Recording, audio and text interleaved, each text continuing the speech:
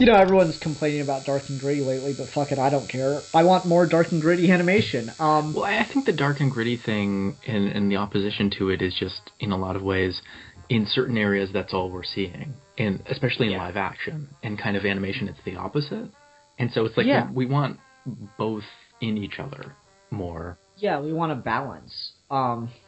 And that would be really great to see as a balance of 2D and of 3D animation that has, still family friendly stories, but also for them to do things that are out there and that, push the medium forward. I think it would do a lot as far as, again, pushing the whole animation is not just for children message, because it's not. Mhm. And an interesting story that I always kind of refer back to is way back when Disney ended up making Snow White, when their original plan was to make a John Carter Princess of Mars sci-fi space romance kind of movie.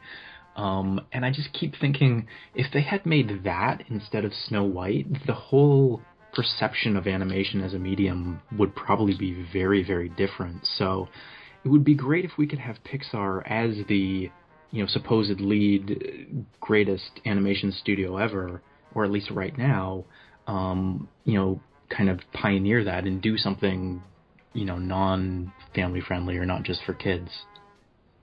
Yeah, I mean, I'm not saying you can't take a kid to it, but I just want something that's out there more. This is gonna sound crazy, but I do kind of believe it. I almost want a CG heavy metal movie. And I know that heavy metal obviously verges on porn, but I think it's almost needed. Just something that's completely over the top, just to prove that it can be done and that it can make money. Yeah, I'm reminded there was that video game, I don't even remember what it was called now, several years back, where it was kind of a metal thing, and the designs of the characters were still kind of cartoonish, but it was definitely, aimed at an older audience. Okay. I'm not sure what it is. I know Jack Black voiced the main character, but it was this crazy thing of he's a guitarist in a metal band, and he has to go to hell and fight demons and stuff.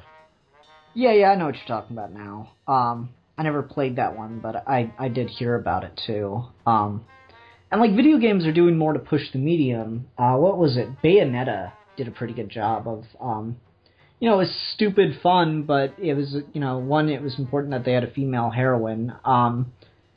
Well, I suppose that's kind of redundant.